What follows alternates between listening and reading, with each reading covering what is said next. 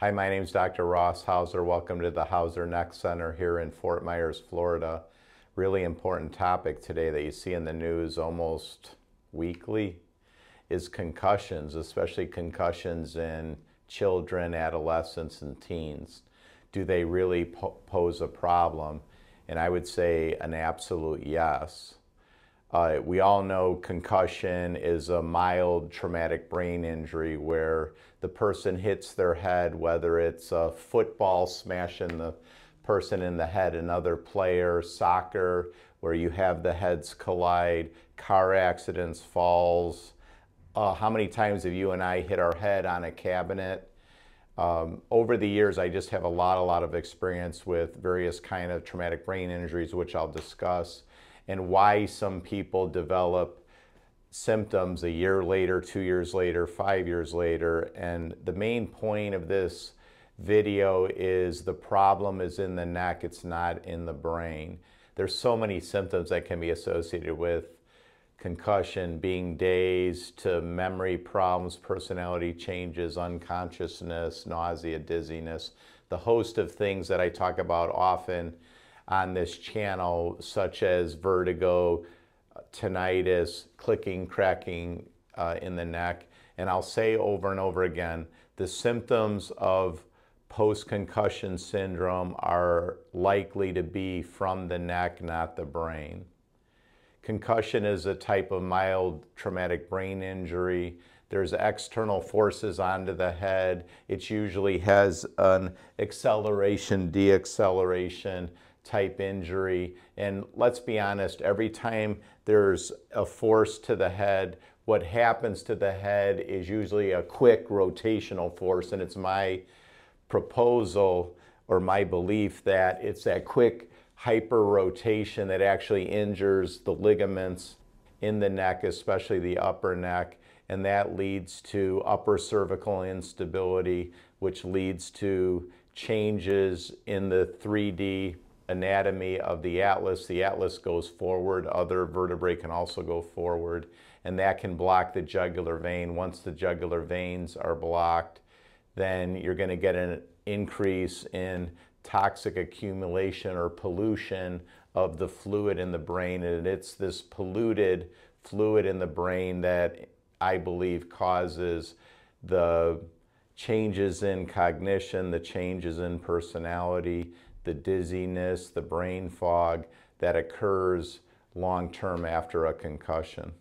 Now, I'm not going to go into too much into chronic traumatic encephalopathy, but that's what gets a lot of press, like the NFL players years later, people like Jim McMahon, Terry Bradshaw, they're having maybe some symptoms and they're concerned that they might end up with chronic traumatic encephalopathy. Encephalopathy is just another term for neurodegeneration or death of neuron cells in the brain.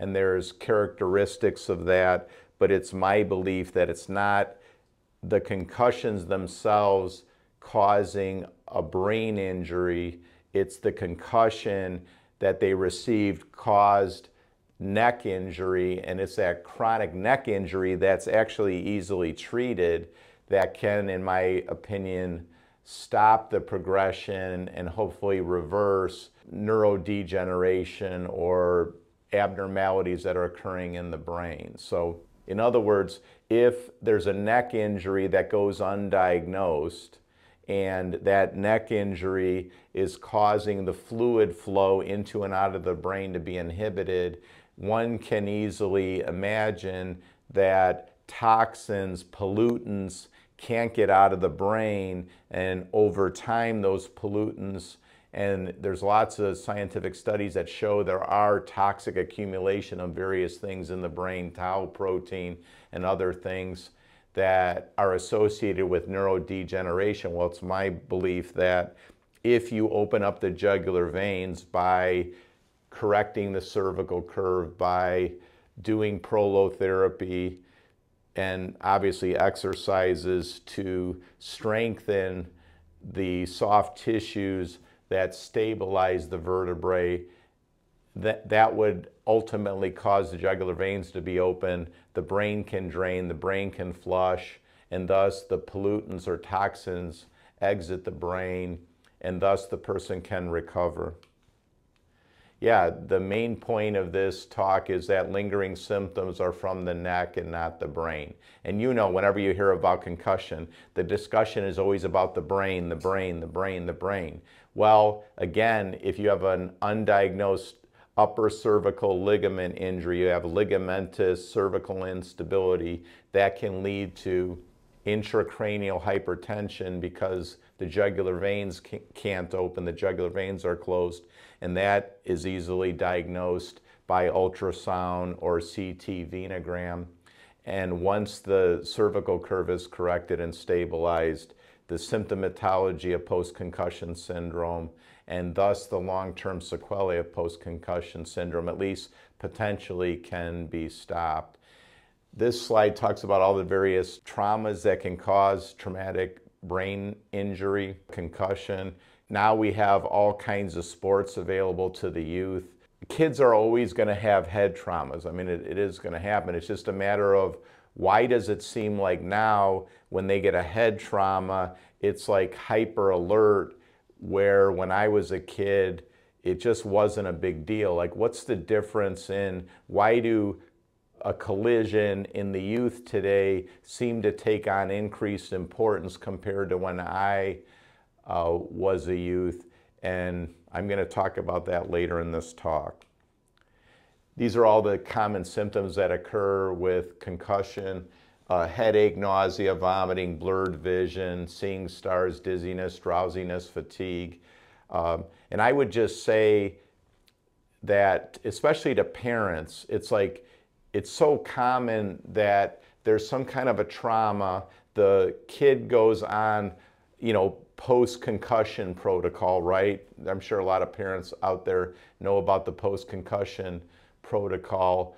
And mostly the symptoms that they're looking for is like, is the young person more fatigued, or the person after a car accident more fatigued? Do they have brain fog? Are there personality changes? You know, are they kind of depressed and lethargic? But I would say even more important than that is, do you have neck pain after the concussion? You know, is there tightness? Is there neck pain? Neck pain is a signal or a sign that there is undiagnosed neck injury that needs to be addressed. And this neck injury, it can be delayed 4 months, 6 months, 8 months, meaning that a person can have a trauma to the head, to the neck, and then have a window period where they're asymptomatic. You know, in other words, the body will accommodate, the spinal curve will change, the spinal curve will change. There might be just a little bit of muscle tightness, but it's almost imperceivable, but there's underlying ligament damage, and as the child or the person gets back to activities 4 months later, 6 months later, then all of a sudden there's all kinds of cracking, clicking, popping in the neck, and that's a sign that the person does have ligamentous cervical instability that needs to be treated. You know, and this is just basically all head collisions, head traumas. They do also cause a whiplash type injury in the neck. Whenever you have a head trauma, even if you knock your head into a cabinet door that's open that you didn't know was open, you hit your head, then there's always a twist. And it's that twist that can injure the ligaments, especially in the upper neck. And if that goes undiagnosed, it's a progressive disorder, much like a loose screw on a hinge, right? You open and close the cabinet door, there's a little bit of jingling, the one screw is loose, but if you keep opening and closing the door, the next screw gets loose. Once that hinge is loose, the next hinge gets loose. So a loose screw on a door hinge is a progressive disorder unless you get a screwdriver, just like a simple ligament injury, if we can call it simple. If it goes untreated, it's going to be progressive, because if the C1, C2 is loose, eventually the C2, C3 segment will get loose, C4, C5. And again, ligament injuries in the neck are easily diagnosed with upright motion X-ray or videography. So we utilize digital motion X-ray. And this is how concussion is normally explained, that you hit your head on something, the frontal lobe is hit, and then as you go back, the brain hits the back of the skull. So there's actually two injuries to the brain. I'm not denying that can't cause a brain injury. My residency training was at Hines VA Medical Center, and we had a lot of traumatic brain injury patients there. And I've seen severe traumatic brain injury, which is very serious. I was medical director after I got out of residency at an assisted living traumatic brain injury center, where after the initial rehab, the people would go there to try to see if they were safe to live, you know, to do daily activities on their own before they went home. So traumatic brain injury is very serious. When we talk about concussion or mild traumatic brain injury, we're just saying that a person has some dizziness, had a head trauma, maybe has a headache, you know, and then as we all know, 2/3 of the people within, you know, a few months usually get resolution of the symptoms, but that doesn't mean that an unresolved neck injury isn't there. And it's this unresolved neck injury that leads to the polluted brain, the toxic brain, because the fluid flow into and out of the brain is inhibited. And again, this just explains the various symptoms of concussion, especially head pressure, dizziness, ringing in the ears. You can get slurred speech, and basically there's an injury in the front, injury in the back of the brain. Now this is from our study, so I'd really recommend people get this scientific paper Danielle and I wrote with Barb and Sarah Sawyer. Chronic neck pain, making the connection between ligament, capsular ligament laxity and cervical instability. It's in the Open Orthopedic Journal. We published it in 2014. In there is a graph to show how similar atlantoaxial instability, that's what I'm talking about, C1, C2 instability, the symptoms are almost identical to whiplash-associated disorder, cervical cranial syndrome, and post-concussion disorder, and has some similarities of vertebral basilar insufficiency.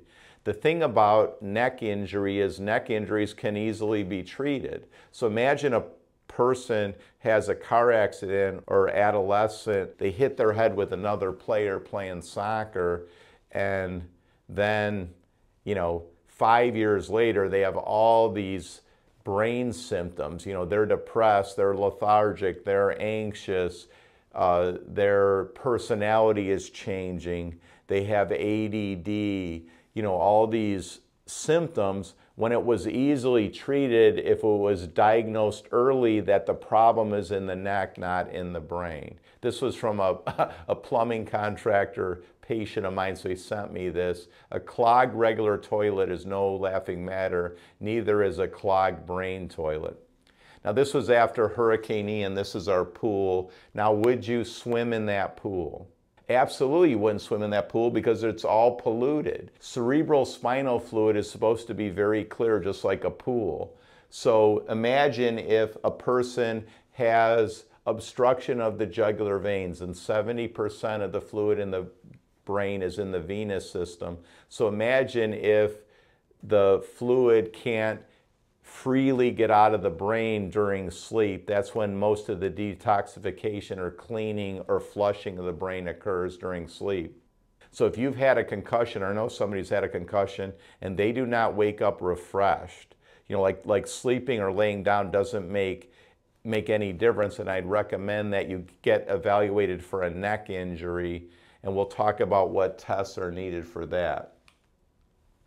And this is just from a slide from a scientific paper that explains all the pollutants that accumulate in the human brain that cause neurodegeneration or death of brain cells, including all kinds of inflammatory neurotransmitters, tau protein, And much of the scientific research is on how to decrease these. But again, if the problem is an obstructed brain toilet where the brain's all polluted because of these substances, but the cause of it is that the fluid can't freely get out of the brain and the brain can't flush itself or clean itself regularly during sleep. We all know a power nap. Why do you think a power nap, you wake up and you're all refreshed? Well, basically the brain flushes, the brain pressure goes down because of course if the fluid isn't freely flowing out of the brain pressure is going to go up. And then you take a power nap for 20 minutes and you're like, oh my gosh, I feel so much better. Your brain pressure goes down, the toxins, the pollutants get out of the brain. Then of course the brain can start to repair itself, regenerate itself. I like this. This is basically our backyard now. Around our house on Sanibel Island, we live on Sanibel Island, so from Hurricane Ian, if you came to Sanibel now, and I'm making this video 5 months after the hurricane, almost the only trees on the whole island now are palm trees, you know, because palm trees are bendable. Palm trees are bendable. We had, our neighbor had this 100-foot Australian pine, and that thing, boom, blocked our street after Hurricane Ian. So is a pine tree, is a really big tree, isn't it stronger than a palm tree? And you'd have to say yes, like the trunks can be bigger, but a palm tree is bendable. So the palm tree can handle a lot more force than these really big other trees. And when somebody has a lordotic curve, so here's a lordotic curve. So we had a patient come in, then we corrected their curve, they were feeling fantastic, then they got into an accident and that's the curve reverted back to how they had originally come in. A straight curve or a reversal of the neck curve called cervical kyphosis, that cannot handle a lot of force. A lordotic curve and normal spinal curves, much like a palm tree, can handle unbelievable forces. Now we know these palm trees look sick, right? It's after Hurricane Ian, but you would look this way too if you were subjected to 150-mile-an-hour winds for 4 to 5 hours. So the reason that a cervical curve is so important, especially in young people, if they're playing sports, if they get a head trauma, the head and the neck can handle so much force. But if a child has been looking down at a cell phone or a tablet, or school-age kids or preteens or high school kids, they're like this all day, or they're like playing their games on the computer and they have lost the cervical curve, then they have a head trauma. Well, that neck, because it doesn't have the lordotic curve, it can't handle the force. There's a patient that came in recently, this will make the point. Honor student, high school honor student, she's in gym class, a person throws a basketball at her, she misses it, boom, it hits her in the face. Then 6 months later, she's reading at a 3rd grade level when she was an honor student. So why is it nowadays a kid has one, which seems like an innocuous kind of, you know, basketball one time, you know, causes a minor whiplash? Why is it now that it has such devastating effects? And I think it's the kids nowadays, they just don't have a cervical curve because they're all looking down.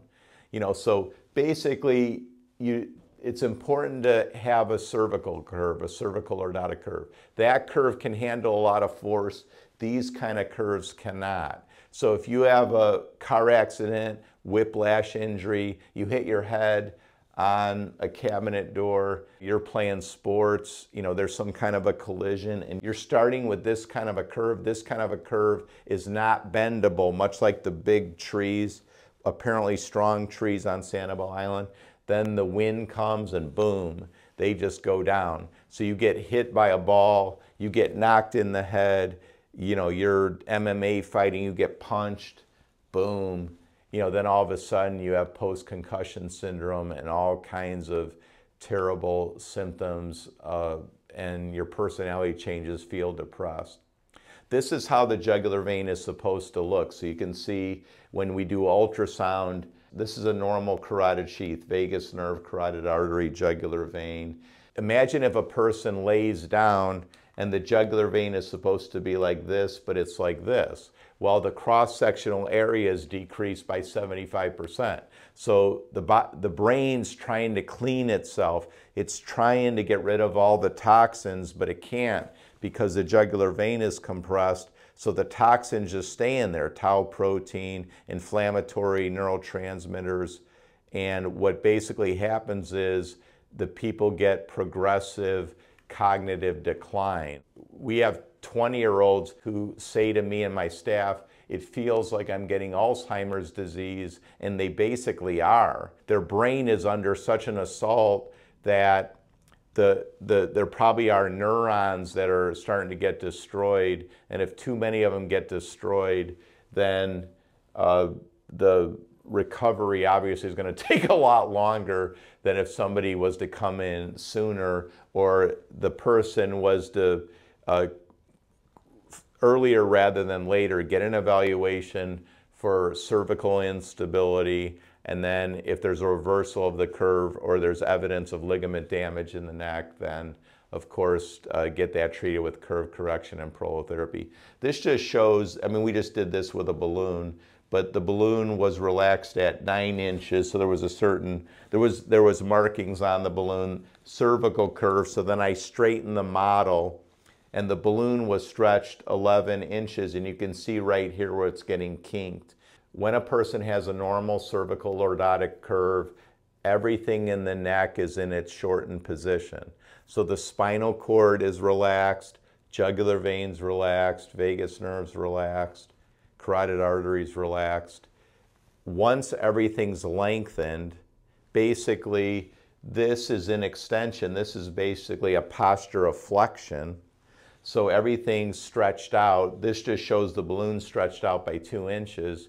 The jugular vein doesn't have any muscular walls. So if you, basically you could go like this, like you barely touch like this, and on ultrasound, the jugular vein would be compressed. So you can imagine if it's always under stretch, then the normal large conduits by which fluid drains the brain, especially when laying down, are closed off. The brain seeks out other pathways to get the fluid flow to come out, so it will use the lymphatic system. So if you've been told that you have enlarged lymph nodes, well, just realize it could be that you have blocked jugular veins and the lymph nodes are enlarging because fluid now is passing in those lymph nodes. Then the other passageway that's common when your jugular veins are compressed is the emissary veins and the vertebral veins in the back. So these we can pick up on cone beam CT scan, where these are supposed to be very little, but when you have the jugular veins being compressed, you know, they enlarge, but the net result is still going to be intracranial hypertension. And intracranial hypertension, I believe, is the silent killer of the brain. So if you have cognitive problems after a concussion, brain fog, brain fatigue, and it doesn't seem to resolve, I can't encourage you enough to make sure that you get evaluated for a cervical neck injury. I'm going to show a couple slides that go through some of the research, but basically even one concussion can cause, and in studies over time, even one concussion has been shown to cause significant cognitive decline, and each concussion builds on it. So I'll just read some of this. People with even one concussion compared with those without a head injury had significantly poorer attention, executive scores, and processing speed. These deficits increased with each concussion. Those with concussions up to 4 had poorer attention, processing speed, and working memory compared with those reporting no concussion. Even one concussion caused significant cognitive impairment at 1 year compared to people who did not have an injury. So again, what I think happens is in people who don't have any sequelae after a concussion, I think the reason is they didn't have a significant ligament injury in the neck, or they healed it very quickly.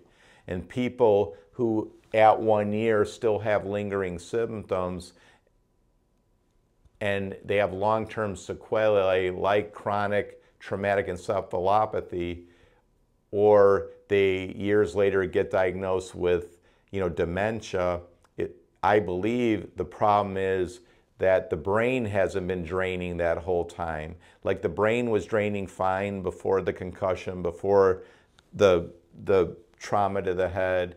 They sustained, unbeknownst to them, they sustained a ligament injury in the neck.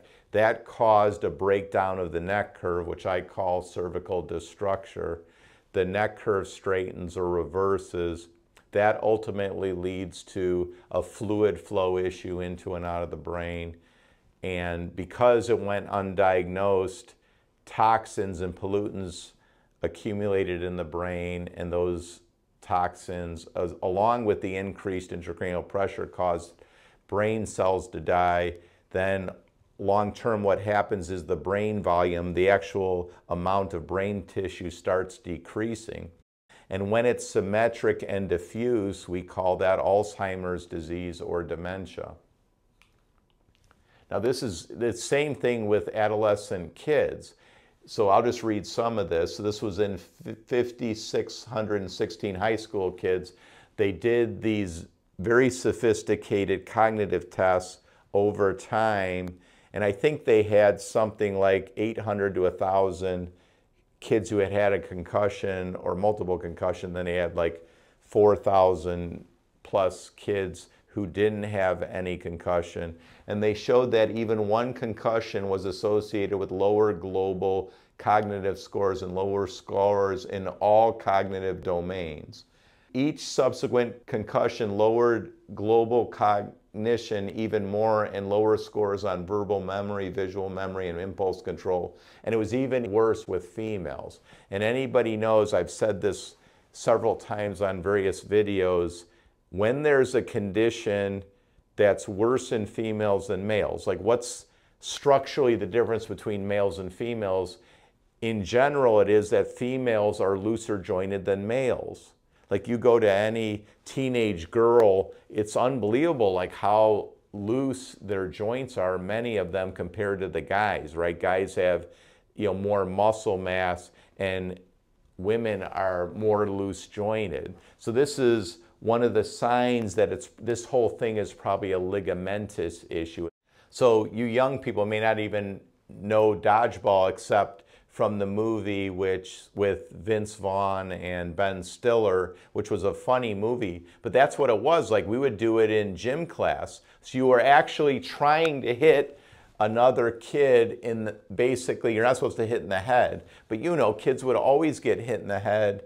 And it just seemed like it wasn't a big deal. And I'm not saying that head traumas back in the 1970s weren't a big deal, but I think the reason why it's such a big issue now isn't that one dodgeball thing to the head is so dangerous. It's that the neck curves today, they can't handle that force. So thus, a ball striking a head today in a young person is just so much more dangerous than it used to be. So my main point isn't that I want dodgeball to be going into all the school districts again, but basically when you lose the neck curve, the neck gets weak. So what people need to do is strengthen their necks, and I'll show some video. I'll show some figures about proper neck positioning, like with the computer. But we're very naive to say that this is okay to have all of our kids continuously looking down at a tablet, looking down at a cell phone. It is so dangerous for them because when they do play sports, they can't handle the forces on the head. And I don't care what sport it is, you're going to get some head traumas. we can do certain things so there's less collisions, but there's going to be collisions. So the treatment needs to be preventative, which is that the kids have a normal neck curve. And the way you figure out you have a normal neck curve is just get a neck x-ray. So the kids need to be looking up. So, and that's the most important point. Kids need to be looking up. So a parent could put something on a television, but have the child looking up. So these types of curves again are not good. This is a lordotic curve. So lordotic curve, straight curve, S curve. So you need to have a lordotic curve. The lordotic curve can handle amazing amount of force. There's lots and lots of research to show that people with concussions or whiplash injury, they have all kinds of abnormalities in their neck proprioceptors, the reflexes that keep your gaze stable.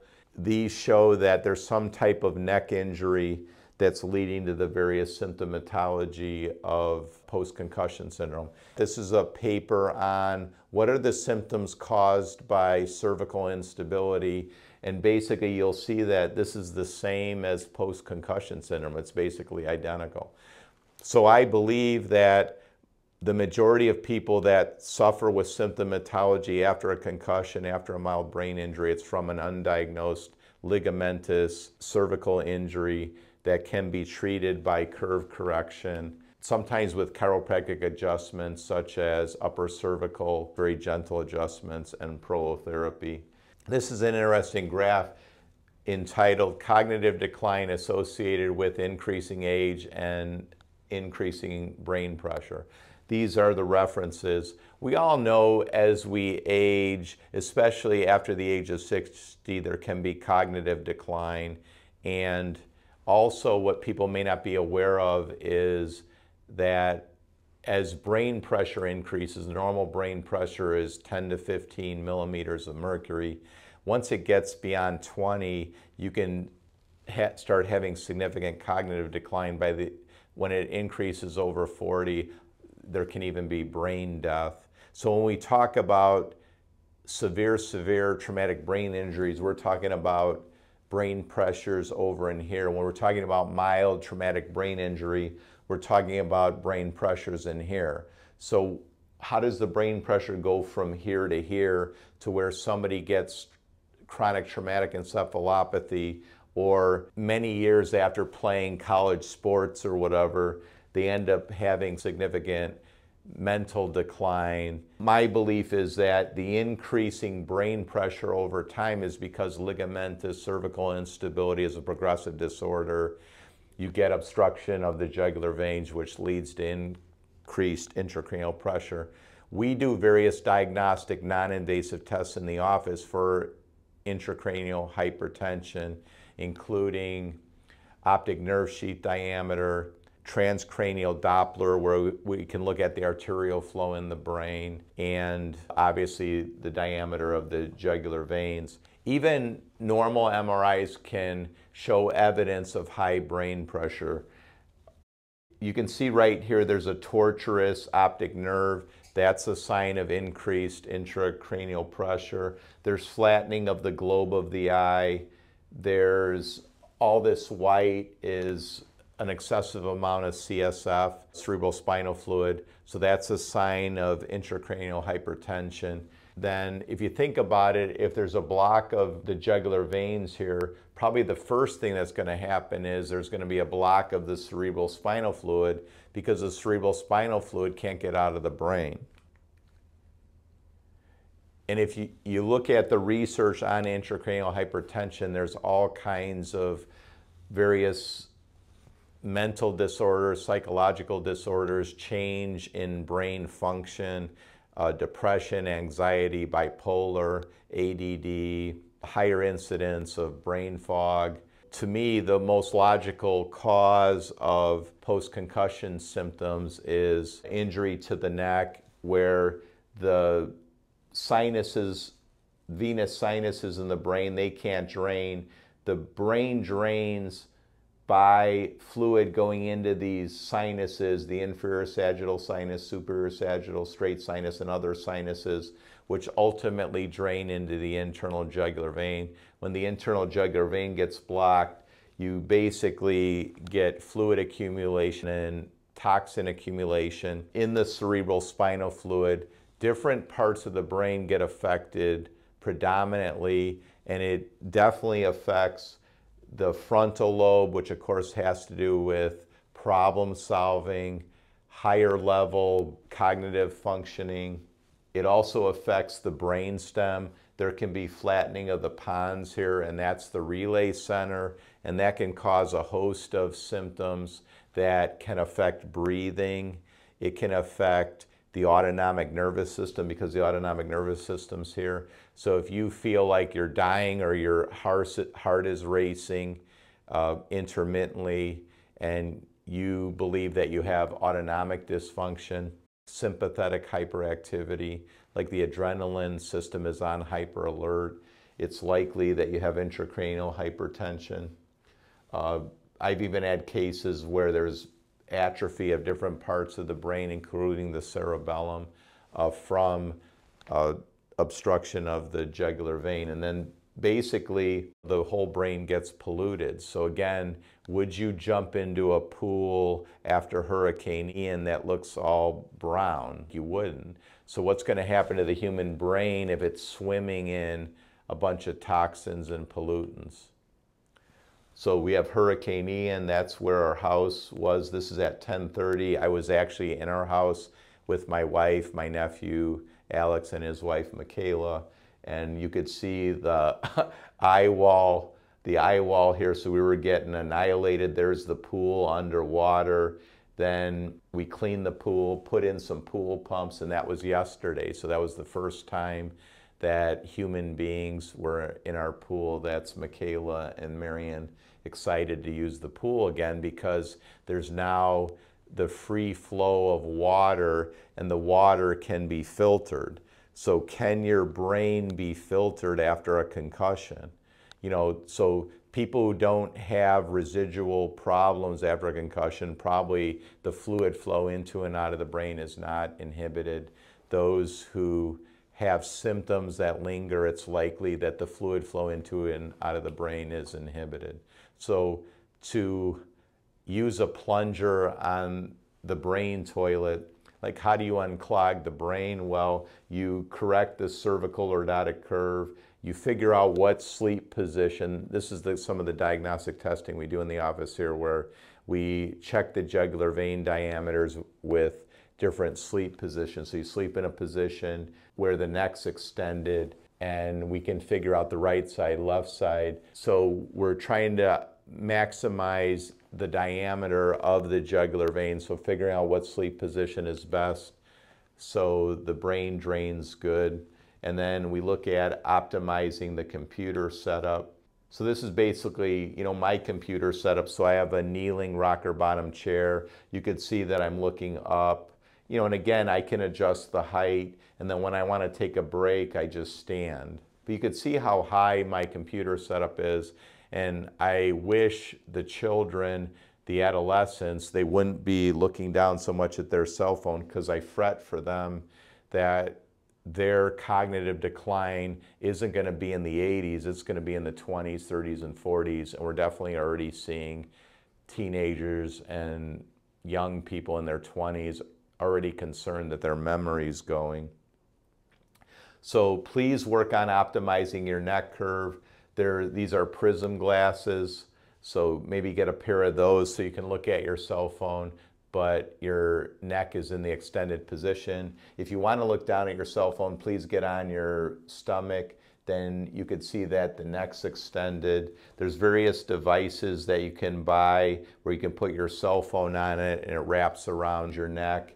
And of course have the proper computer height look up. So it's basically consciously doing a look up lifestyle versus a looking down lifestyle. And then if you have instability as documented by motion fluoroscopy, digital motion x-ray, or static x-rays but in different positions, then prolotherapy should be something that you look into. Prolotherapy is an injection technique that stimulates the body to repair ligaments. The ligaments get thicker, tighter, and then when you repeat the digital motion x-ray, there's less sliding, and this typically correlates with improvement of symptoms.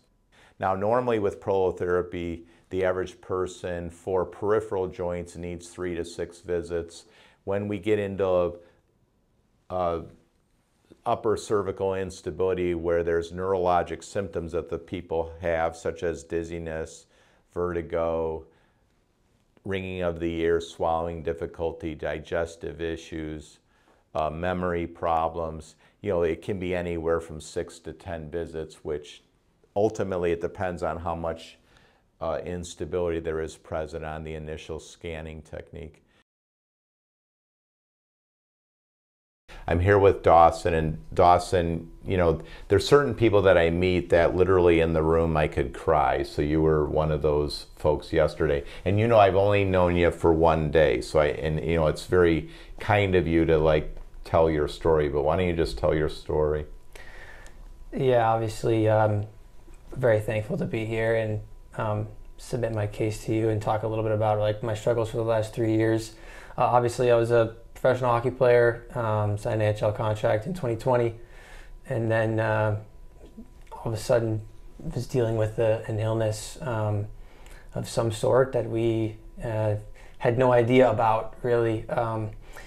Took 3 years of testing and ruling out so many possible things with heart and stomach and head and neck, and that brought me to you. It brought me here.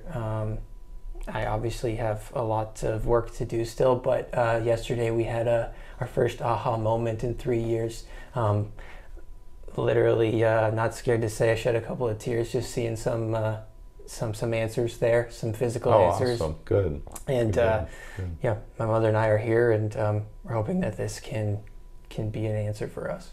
Now, you know, obviously from your youth, your dream, like you actually had, you know, fulfilled your dream to actually finally make it into the NHL. Now, obviously, as a hockey player, lots of concussions or several concussions. Yeah, yeah, and neck instability is super important. Obviously, as a professional athlete, and you know, you hear a lot in football with concussions. Hockey probably is just as much. Obviously, there's less players, but it's probably just as prominent. And I think a lot of people don't realize how dangerous that is and how it can affect so many other things in your body. Yeah, that's exactly right. So why don't you just go through like obviously a lead athlete makes it to the NHL 2020, and then some symptoms started to occur. Now you did get COVID, so then that was like, you don't know, like, you know, like you did get COVID. Sure. So then, you know, so you're also one of those people that you might get labeled as a long haul COVID. You know, if you, maybe some doctor had told you that. And, you know, my feeling has always been that if you have like vagus nerve degeneration or intracranial pressure, then you get COVID. It's like the straw that broke the camel's back. But the real issue relates to the underlying cervical instability causing the vagus nerve degeneration and the intracranial hypertension. But so you're doing really, really well. Then what were the symptoms and what was the progression of the symptoms to lead you today? Absolutely, yeah. The first like noticeable symptom that I had was tachycardia, which seems crazy for an athlete of myself to have that, and you notice it like right away when something's not right. And I noticed it right away, and it just continued to be a burden on my life. Couldn't sleep, things got worse. And then, you know, lots of testing done, and it turns to the stomach, and you start to have stomach issues.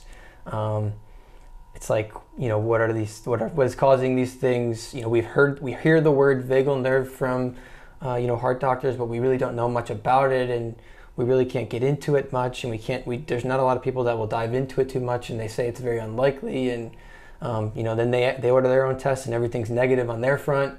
Well, everything just keeps leading back to the function of the vagal nerve for me, and when you talk about it, when I see these videos of these people on here, it's so eye-opening to see this. It's unbelievable. No, you bring up a good point about vagus nerve degeneration.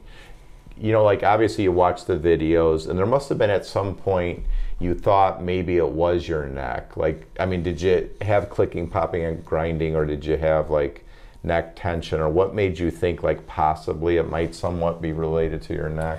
Well, I had tension quite a bit, and like when I would have these like the tachycardia or whatever, and I'd wake up in the middle of the night, have a shooting like pain up there in those areas. Obviously, when you're having tachycardia, it's hard to think like neck. Yeah. And so once you like rule some of those stuff out you move to, well, my neck continues to hurt. My neck continues to have like issues here. It feels like very uncomfortable. It's tight, numb almost. And then you know, obviously you're lucky enough to find. Well, you know, you and I had talked about too that in traditional medicine, like let's be honest, like for the most part, you were in traditional medicine. It's not to badmouth any doctors or anything, but the testing that you had done prior to you coming here, it was all with you laying down. You know, where, you know, in our office, you had a lot of testing where you were upright, and you do feel worse when you're upright, right? Versus like laying down. Yeah, definitely. I think it can definitely, obviously, you know, we did a lot of tests yesterday, and there's certain motions that feel worse when you're certain ways with your neck and stuff, that can, you know, have better or worse blood flow and like all those sorts of things and how you sleep. But like as far as the severity of like the testing, like this is over and beyond anything that I'd ever had in regular medicine for sure. And then I'm sure it probably shocked you. Like I hadn't looked at your DMX, but like, you know, 20 seconds, and I'm like, you got like really severe. Well, I even called it extreme neck instability. It's scary, right? It's scary to hear that. Yeah.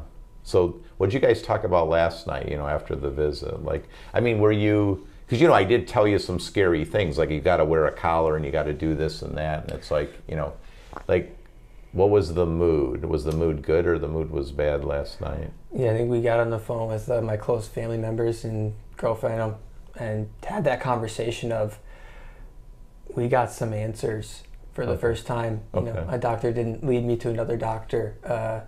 This is a serious issue, and this could be causing and is the root of all of these problems.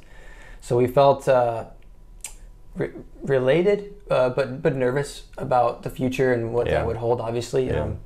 But overall, we felt just relieved.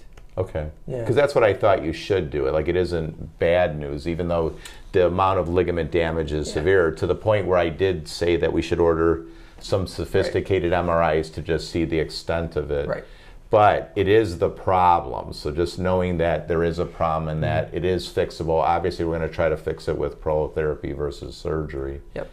Because, you know, most people, even surgeons, most of the surgeons would say, you know, even if you meet the criterion for a cervical fusion, even most surgeons would say, you know, fusion surgery really should be only if it's an emergency or you did exhaust all the conservative methods, and then if you exhaust the conservative methods, then consider surgery. And I would just say that one of the conservative therapies that you should exhaust is prolotherapy. Yeah, 100%. We're willing to do everything that we can before extreme measures like that. So, while concussion can have various detrimental long-term effects, I hope this video gives you hope, because often the problem isn't in the brain, it's in the neck. There's easy diagnostic tests that can show the instability, and when present, by doing curve correction and prolotherapy, the prognosis is excellent for recovery.